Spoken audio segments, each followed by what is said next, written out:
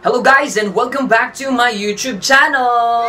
Ngayon, matututo na naman kayo kasi tuturuan ko kayo kung paano bigkasin ng tama ang 10 salitang Ingles na pinakamadalas bigkasin ng mali ng kapwa nating mga Pilipino. Okay. Sure ako na magugulat kayo na ganun pala talaga siya bigkasin ng tama. Mamaya na kayo magpasalamat.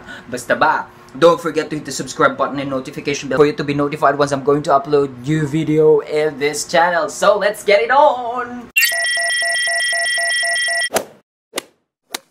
Para sa pronunciation references or tinatawag nating IPA references, gagamit tayo ng 3 diksyonaryo na pinaka-commonly used. Ito ang Oxford Dictionary, Dictionary.com, and Merriam Dictionary. Oo, Merriam, hindi Miriam. Merriam Dictionary. Number 1. Etc. Sabi ni Merriam Dictionary, Dictionary.com, at Oxford Dictionary, etc. Pero, sabi ni Merriam Dictionary at Oxford Dictionary, pwede ring etc.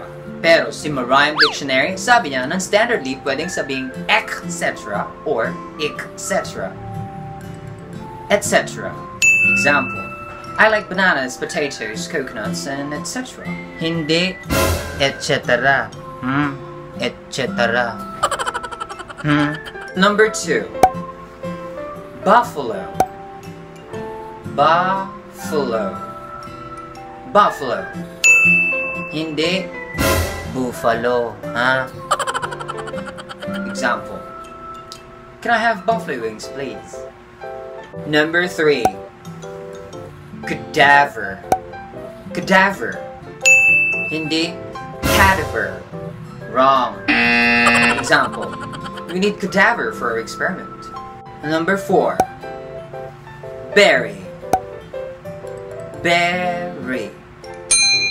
But, sabi ni Merriam Dictionary, pwede rin daw bury. But I searched it, old pronunciation na daw yun. Example, please bury this, I don't need it. Number 5. Southern. Hindi southern. Example, he lives in the southern part of the Philippines. Number 6. Meteor. Sabi ni Dictionary.com, short sound, E sound, so they say meteor or meteor.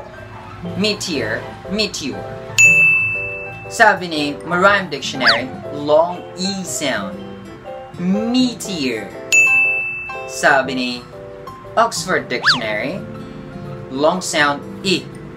So, meteor or meteor.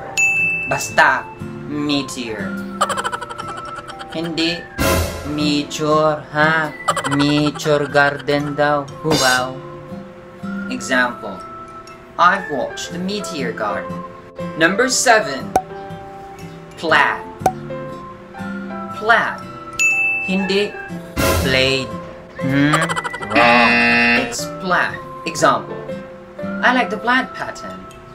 Number 8.